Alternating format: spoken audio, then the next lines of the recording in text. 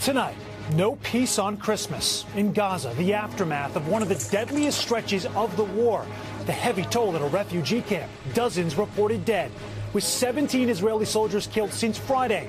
Prime Minister Netanyahu's message to the troops, as families of hostages send a loud message to him, interrupting his speech.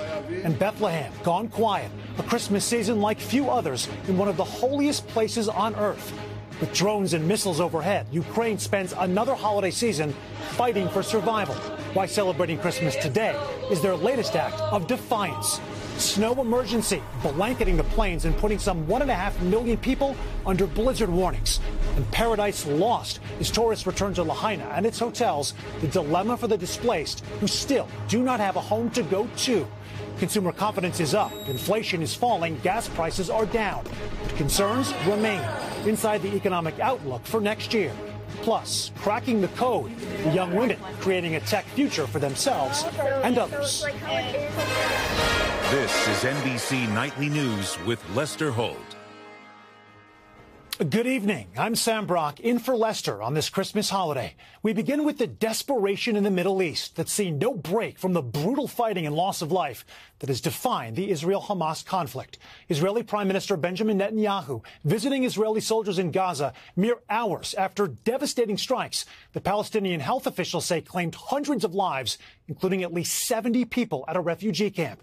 Now, some of those killed are only there in the first place after fleeing fighting from other parts of Gaza, desperate for safe refuge. For Israelis, it's all coming at a high cost. At least 17 Israeli soldiers have died since Friday, and still no progress on negotiations to bring home hostages or stop the fighting. Josh Letterman leads us off tonight from Tel Aviv. Under pressure to wrap up the war, a defiant Prime Minister Netanyahu tonight saying not a chance, slipping into Gaza for a secret wartime visit. Telling Israeli troops there, we don't stop. This war continues to the end. The visit came just hours after one of the deadliest strikes in the war. The Hamas-run Palestinian Health Ministry says 250 people were killed over 24 hours, including at least 70 in a strike on a central Gaza refugee camp, and potentially many more. This man, Ibrahim, says his wife and 4 children were among them, still buried under rubble. The world watches us as we die and are slaughtered, he says. Israel's military says it's reviewing the incident. Israeli families are also in mourning. 17 troops have been killed in battle since Friday, the IDF says, and thousands more families wondering whether loved ones will come home. Hi. Like Rafi and Shaili Lipa, whose 20-year-old son Itamar has been fighting in Gaza for 7 weeks. I wake up many times at night, go to the phone, check if there are any news from Gaza. This is our reality. Even the doorbell ring, we jump. There's also more than 100 hostages believed still in Gaza, and patience with Netanyahu is wearing thin. The prime minister heckled during a speech in Israeli parliament tonight by hostage families, who held up a sign in Hebrew reading, "What if it was your daughter?" On this Christmas holiday, there was little joy in Bethlehem in the occupied West Bank. The usual festive mood replaced by somber prayer at the Church of the Nativity. Pope Francis, in his Christmas Day message at the Vatican, lamented the appalling harvest of innocent lives and pleaded for it to end.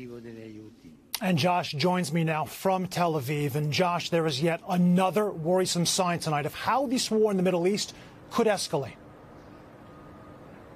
Yes, Sam. Iran's President Raisi is vowing retribution against Israel after Iranian media reported an Israeli airstrike killed a well-known Revolutionary Guard leader in Syria. Israel isn't commenting. Sam? All right, another perilous reminder of the fragility here. Josh, thank you so much. Ukraine is spending another Christmas fending off Russian drone and missile attacks. And for the first time in centuries, much of Ukraine is celebrating Christmas today instead of in January. This part of the growing cultural rift with Russia. Molly Hunter brings us the latest. For the second Christmas, Ukrainians are spending the holiday hunkered down as Russian drone strikes continue to menace the capital. Russian strikes are raining down on cities across the country. Fadir Shmuder in Odessa said, "I woke up my daughter and we went to the corridor. The window flew right over there. The house burnt down completely. The fierce winter conditions already entrenched as Russia hits critical infrastructure like last Christmas. Millions across the country struggle to meet basic needs, and troops on the icy battlefield remain stalled. The attention in Western capitals President Volodymyr Zelenskyy commanded in 2022 has given way to budget concerns and political infighting in 2023.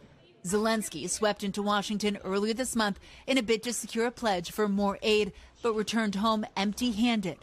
Despite President Biden's support, Congress has kicked any vote on an estimated $64 billion in aid into the new year, and Republicans have tied it to domestic immigration policies. Putin is banking on the United States failing to deliver for Ukraine. We must prove him wrong.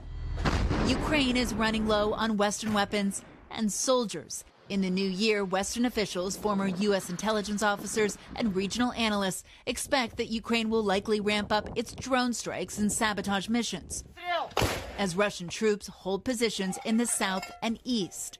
Сегодня Украина почти ничего уже не производит.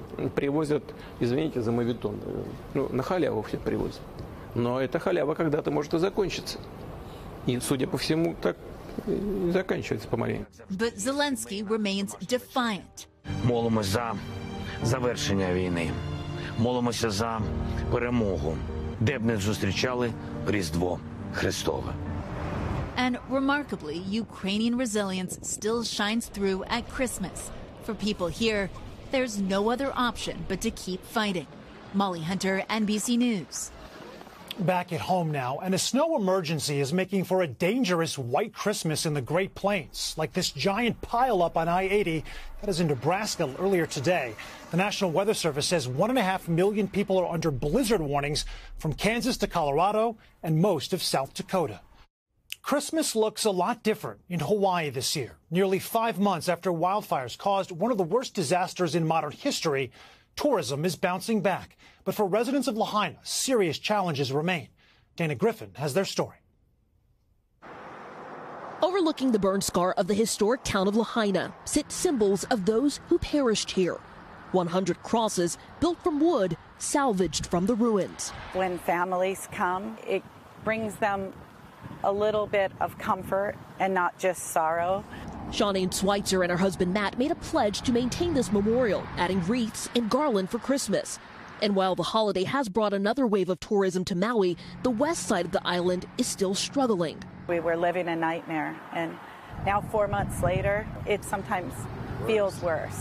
More hotels will soon begin to relocate evacuees to accommodate upcoming tourist bookings. Frustrating fire victims left in limbo, rallying just before Christmas for long-term housing.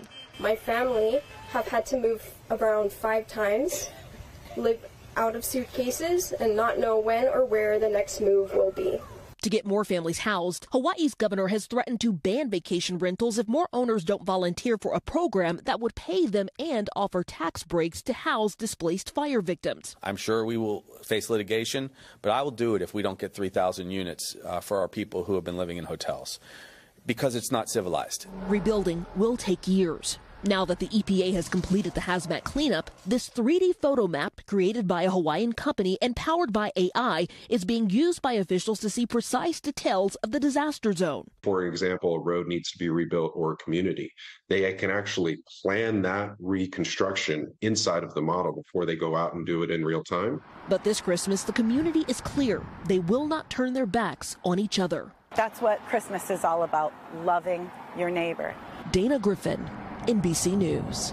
So much strength there. Well, in 60 seconds, with consumer confidence on the rise and prices actually coming down, there remains one particularly big risk for the economy in the year ahead.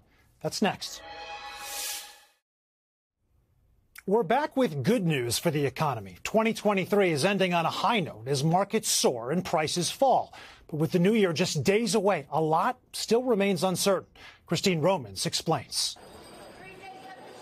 Instead of the lump of coal, many Americans expected some Christmas cheer. prices actually fell in November from October. That hasn't happened in 3 years. And the persistent gloom about the economy that gripped many Americans this year may have broken at least a bit. Consumer confidence now the highest in months. When we ask consumers, what do you think about interest rates for next year, they believe that they will be lower. The mortgage rate is falling, and certainly for anyone looking to buy a home, that's really great news. And then finally, we believe that consumers are much happier about the fact that inflation is not as intense as it used to be. That survey found consumers' expectations for a recession in the next 12 months the lowest it's been all year. What's your letter grade for the U.S. economy as we head into 2024? Oh, it's a solid B. I would even give it a B+. On Main Street, mortgage rates have been falling after topping 8% in October, now well below 7%. Prices have been falling on some critical holiday spending items: airfares, car rentals, gasoline, toys, TVs, and sporting goods. President Biden touting that wages are now growing faster than inflation. On Wall Street, all 3 major indexes are up dramatically for the year. Still, the national mood has been fragile. Home affordability is the worst in a generation, and inflation, though improving, has left a deep scar on Americans' psyche. People don't have short memories. They remember losing their jobs in 2020. They remember how hard it was to find new ground. In the new year, the challenges for many will be student loan payments and those holiday credit card bills coming due. And the biggest risk, the unexpected that could affect the economy in ways we don't foresee. Christine Romans, NBC News, New York. And we are back in just a moment with what one group is doing to crack the code and bring more young Latinas into the tech industry. We're back now with a closer look at the tech industry and a new push to bring more Latinas into the workforce that has the biggest tech companies taking notice. Morgan Radford has more. For these high school and middle school students in Austin, Texas, ready, set, go! The gears are turning. So these are robots that you all build? Yes. Yes. All thanks to a nonprofit called Latinitas, which teaches tech skills like coding and engineering through camps and after-school clubs like this one. Hoping to close the ethnic and gender gap in technology. Do you all see a lot of Latinas in tech? Do you think people expect to see Latinas in tech? No. No? Why not? Because they see more guys instead of girls, especially like Latinas. Even though Hispanic workers make up 17% of all employees, just 8% are working in STEM fields, and only 3% of those workers are Hispanic women. We're hearing from students who didn't know that these careers were possible. Students like Camila Godinez, who attended their Code Chica camp just 3 years ago. Now she's studying computer science in college and earning a living with a job in information technology. Somebody has told me that I couldn't make it in this field, and I remember telling my mom about it. Okay, so let me just back this up. You wanted to do computer science? Yes. And someone told you that I wasn't able to do it. Because? For who I am as a person and also for being a woman. And then what did you think when you met other Latinas who were doing coding, who were doing robotics? Seeing women like me, Latinitas, it was so inspiring. It made me just want to keep doing computer science. And keep cracking the code to create a tech future for everyone. Morgan Radford, NBC News, Austin. When we come back, a special holiday message from Lester and the folks who make nightly news possible, night in and night out.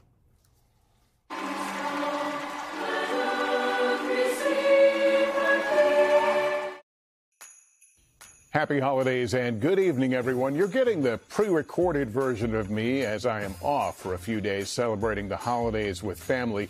But every Christmas season, I do like to take a moment to thank you for your loyalty to our broadcasts. We set out every day from our first editorial conference calls in the morning to the moment I say goodnight, focused on bringing you a newscast built on facts, balance, and informed analysis with humanity at its core. In a moment, you'll meet members of our dedicated team who bring this program to you every night. But I want to acknowledge none of us is immune from feeling sadness over some of the darker headlines of the day. The stories we brought you from the war in particular have been tough to process. You know, during the worst days of the pandemic, I started signing off the program with the words, "Take care of yourself and each other." It just felt like the right sentiment as people were being sickened and dying around us. But I've hung on to that sign-off as a reminder that times are never easy, and a little self-care and care for those around is never a bad idea. The holidays traditionally are a time to reflect, recharge, and renew. I truly hope you and your families can find the space and time to do just that. We'll be here waiting for you on the other side. But for now, I've got some people I'd like you to meet.